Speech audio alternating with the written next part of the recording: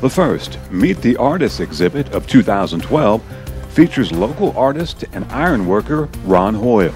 I make detailed graphite pencil drawings. I mostly draw the ironworker. The inspiration for drawing the ironworker comes from my career as an ironworker in Kansas City's local number 10.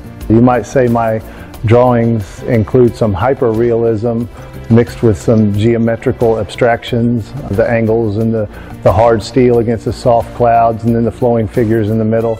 I do use photographs to draw from, but the photographs are quite different than the finished pieces of artwork. I add my own little part of myself to it.